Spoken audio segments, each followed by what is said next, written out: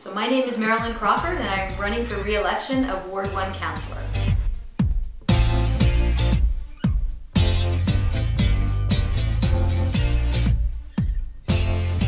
In my last election in 2010, one of the things that I wanted to accomplish was to have community meetings. I wanted to make councillors be real and human to the residents. And so what we were able to accomplish was to have 25 meetings held from 2010 to 2014.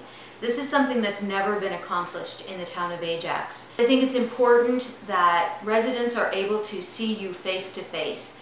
I can email, I can text, I can phone call, but until you look into my eyes, I don't believe you understand completely my passion. What's important to me in this upcoming election and in this upcoming term is that I continue to do what I've been doing all along.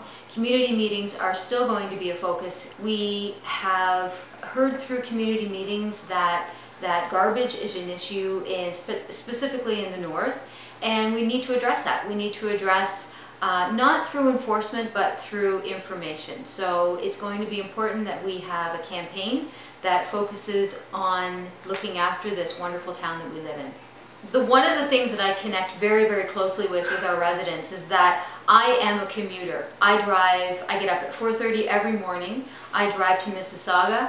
I sit in traffic just as everyone else, the majority actually of the residents in Ajax do. I understand how hard it is to come home at 6 o'clock at night, rush to get dinner together, and then have to go out and do meetings and attend meetings or functions that are going on.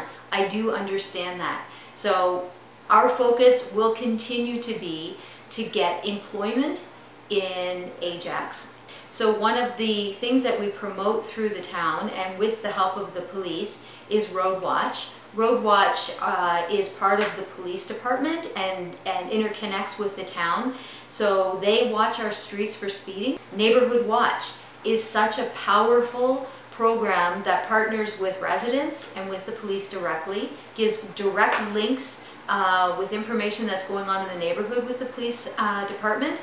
And so those are things that we promote to increase public safety on our streets and in our homes, in our backyards, and most definitely in our neighborhoods. I pride myself in follow-up. I pride myself in not dropping the ball on things. My day job is a customer service manager, so I understand intimately the need for immediate response, and follow-up is key to closing any issues that you're dealing with.